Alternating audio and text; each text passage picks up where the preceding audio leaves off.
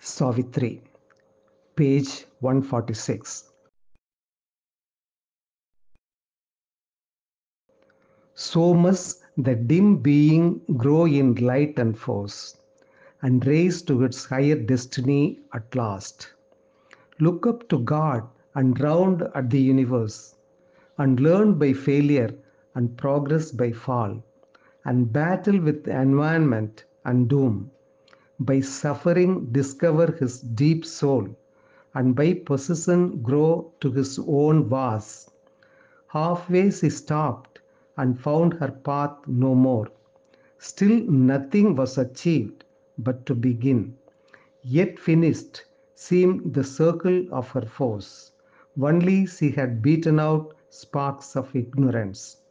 Only the life could think and not the mind.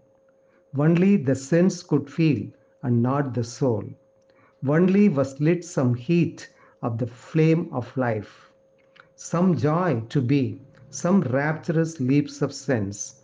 All was an impetus of half conscious force, a spirit sprawling drowned in dense life form, a vague self grasping at the shape of things. Behind all moved, seeking for vessels to hold, a first raw vintage of the grapes of God. On earth's mud, the spilth of the supernal bliss, intoxicating the stupefied soul and mind. A heady wine of rapture, dark and crude, dim and cast, yet into spiritual form, obscure inhabitant of the world's blind core, an unborn Godhead's will, a mute desire. A third creation now revealed its face. A mold of body's early mind was made. A glint of light kindled the obscure world force. It devoured a driven world with the seeing idea and armed the act with thought's dynamic point.